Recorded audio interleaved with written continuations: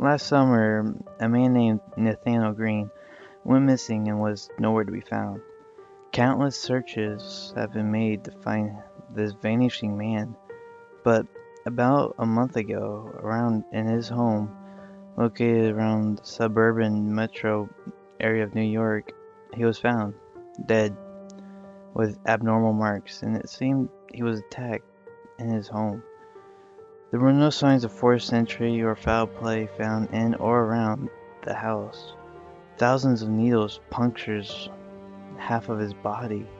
They couldn't examine the lower half, for it was missing, half as if he was torn in half. Amidst the painted crimson walls, they found a black tape recorder that showed what seemed to be his final moments.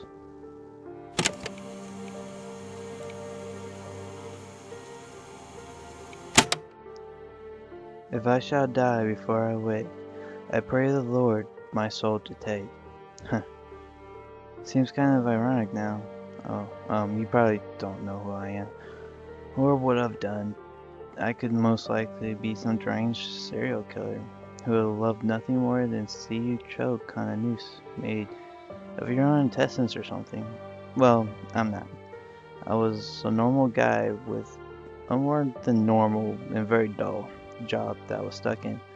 I lived alone and was happy with my quaint life. Suddenly, things got weird. I'm not talking like an awkward moment weird, but I mean, just completely insane. It all started when I woke up a week ago. Lazily staring at my blazing alarm, I thrusted my body with what little energy I had to turn it off. Then I got myself dressed, headed to my job. I don't have a car, so public transit was my only option for transportation. Walking through my bus stop, I noticed something that was never there: silence. Living in New York, you never hear this, so I got a bit tense. Finally I made it, but it was, I don't know, empty. No more than 20 minutes passed, and my bus got here. I got a nasty scowl from the driver as I paid the fare, but I hadn't done anything that I knew of. As dangerous as it was, I couldn't help but doze off. I had some weird dream, but I don't even know if it's a dream now. It was about me getting ready to go to sleep, but I was looking through the eyes of another person, seeing as it was a dream. I was more than happy to play along. I sneaked around staring at myself, avoiding neighbors and headlights of random passers-by. And I gotta admit, it was fun. Until a dog began to bark at me. He yapped constantly and it began to blow my cover. After a quick thought, I ran and grabbed the dog by the neck and slammed it on the ground. He tried to bite me, but I shoved a rock in his mouth and chipped a couple of teeth of his. His eyes began to bleed and become infected looking, but I ignored it in the heat of the moment, knowing that the fight would alert everyone faster than barking. Snapped the dog's neck. It let out a low groan and decayed before my eyes. Creeping back into my house, I noticed I wasn't there. Instead, there was some figure. He was tall and pitch black. It seemed as if light was being sucked in by his skin. His arms looked broken and his fingernails were nails. 9-inch steel nails, stained with blood and rust, protruded from his fingertips. He had no real facial features, as if it was a blank canvas. His eyes were a soft blue and glowed dimly in the dark house. He seemed more lost rather than menacing, like a child searching for his mother in a mall. I guess I lost balance and stumbled, making me fall over some wayward trash can. I looked back at the figure, and he slowly turned his head. His eyes quickly changed from the soft blue to a dark blood red, looking right at me. I was scared, but I froze. A loud tearing noise came out as he opened his mouth. It was jagged and uneven, but blood profusely as if he was breaking away skin and muscle to open it. The hole contained several hundred rows of teeth that were needles. His bones cracked and contorted, his body making every sound more painful to watch. I ran from the sight when my legs finally let me, but it bursted through the wall at an incredible speed. The creature screamed, letting out a piercing noise that sounded like high-pitched dial-up modems and static. It made my ears bleed as I fell in pain. I stumbled and staggered, trying to get away, but it jumped on me and forced my head into his mouth. Suddenly, I was awakened by the bus driver, who kicked me in the stomach and flung me out of the bus. I don't know what happened, but I was in complete shock. I went to a nearby dollar store and bought some cheap tape recorder to log my dreams on. My name is Nathaniel Green, and I hope I can sleep soundly tonight.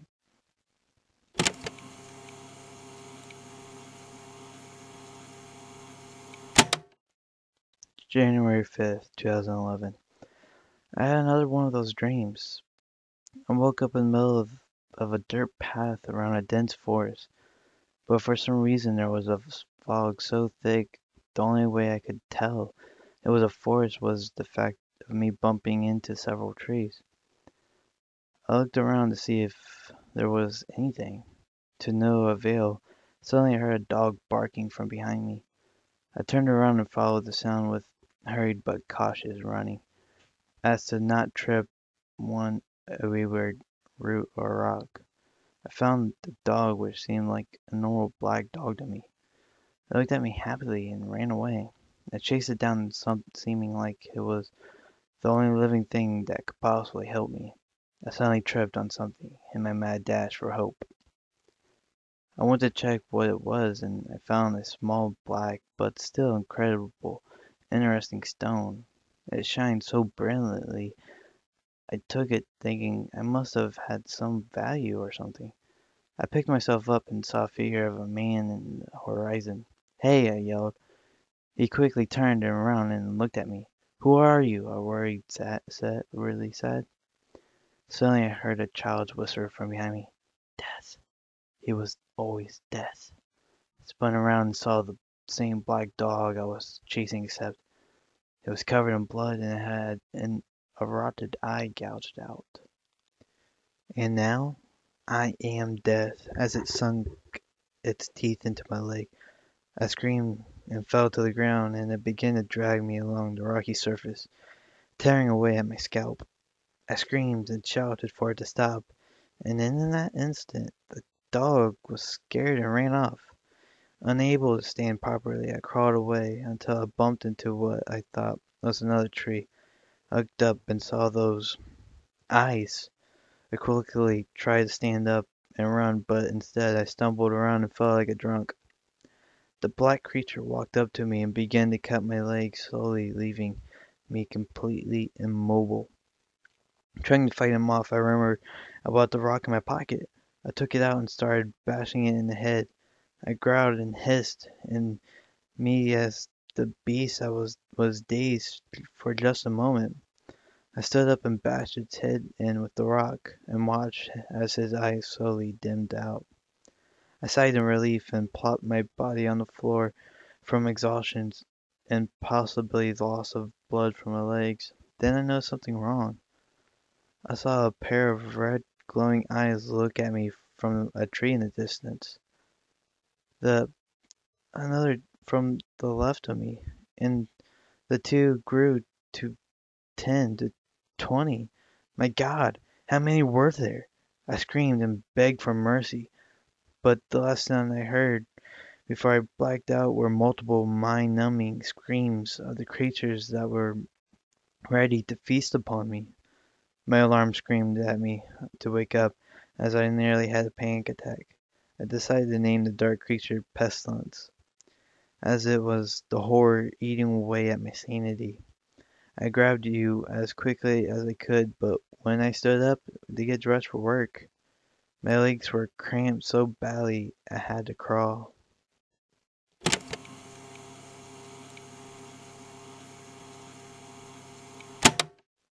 January 8th, 2011. Help me! I can hear them! In the walls, just scratching and tearing away at my walls. I don't know how they came in. There was a door, just a door. Nothing special, just plain wood.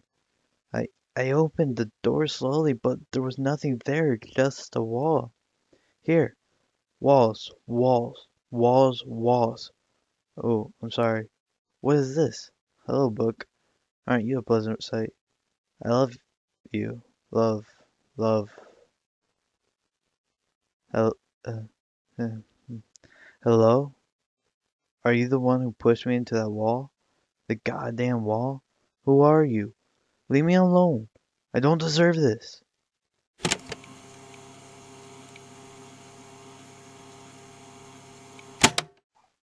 January 9th, 2011. They almost came in last night. I never did finish my story, did I? There was a wall. It looked like it was made from some sort of smooth material. It was incredible to the touch. I couldn't believe I was the first to find it. Or at least I thought I was. Suddenly I heard sharp sobbing. I spun around quickly and saw a small child.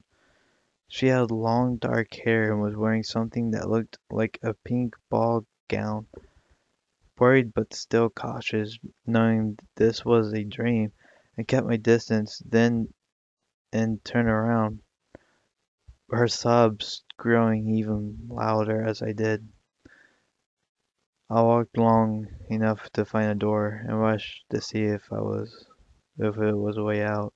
Happily I swung the door, but there was just that familiar silk like material that was soft, but now a sort of crimson red. I heard a faint groaning from the distance and felt something sharp trail up down my back like a knife. How dare you ignore me? I turned around quickly to see that girl flying at me, giggling and laughing as I tried to run.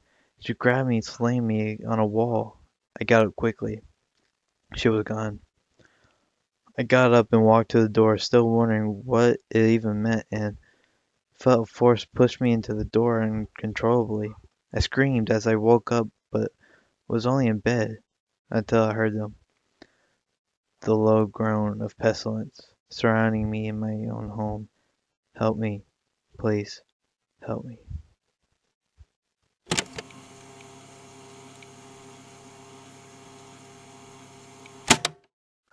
January 10th, 2011. That's it. I can't take this anymore. I'm starving, and I'm feeling faint. I hear them walking through my halls, scratching my walls, knocking over things, breaking windows, but they're not coming in. I barricaded the door with a drawer and a night table and my bed. I knew it wouldn't hold them back, but it just made me feel safer. They've not made even a single dent or a hole in the wall that leads to my room. I know what they want. My Wanderer's notebook. My friend on this journey. I have a confession to make. I know why they came. Why they only picked me. It was New Year's Eve. I was at a party that was happening. We closed a huge deal on some Victorian house near 8th Street. Oh yeah, I never told you. I worked as a real estate agent, but regardless of that fact, we finally were going home. And I drank a couple of shots of vodka and was almost finished off by some tequila that was being saved for last. So I was obviously drunk. Stumbling into my car, I had that car before last month, but it was recently stolen. And seeing what took like an eternity to find the keys in my pocket, I managed to put it into the ignition and drove off. I went through some roads that I knew wouldn't be occupied with cars or police for that matter at 1 in the morning. I eventually became sleepy and dozed off for I still don't know how long, but I woke up at the sound of the car jumping around hazardously. I ran to the front of the car seeing for maybe a raccoon I hit, but this animal had a hoodie on. I panicked to see if the person was okay, so I grabbed the body to see who it might have been. To see golden hair and an unrecognizable mush of brain and skull. She was holding on to a leash where a black dog lid. Choked by the force I had hit her, I quickly grabbed the woman and dog and put the bodies in the trunk and backtracked to a bridge I went through on my way here. I warped the body in one of my car's carpets and dumped the body in the river. That girl who slammed me into the wall, those creatures, that dog, it was my fault. So now I do deserve this. I moved these unnecessary objects. I'm sorry. To whoever you were, goodbye. Days later, a body found in a net of fishermen along the coast. The body later identified as Alice Green, the ex-wife of Nathaniel Green, and her dog Watcher, were buried in their respectful places. May you sleep silently.